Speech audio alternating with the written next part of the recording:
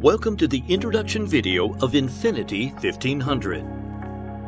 Infinity 1500 also has app-based remote control. At the first use of MyGro, after downloading it from the app or Google Store, you should tap the Wi-Fi reset button on the machine until the Bluetooth and Wi-Fi icons appear on the screen.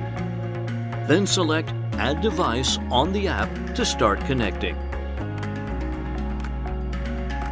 You can get access to the device's monitoring interface by selecting from the device list.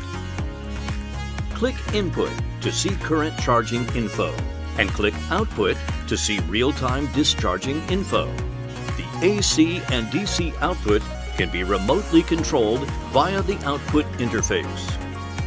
Click the Setting button in the upper right-hand corner to access the setting interface, and check the name, type, serial number, and software version here.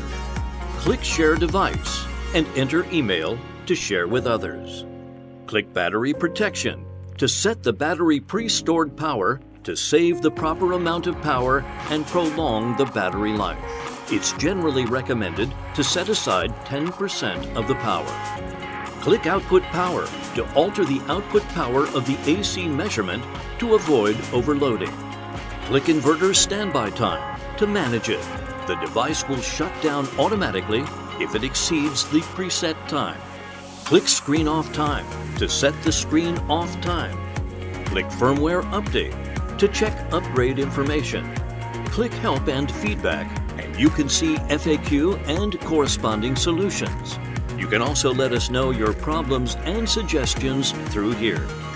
Above all are the basic operational instructions about Infinity 1500.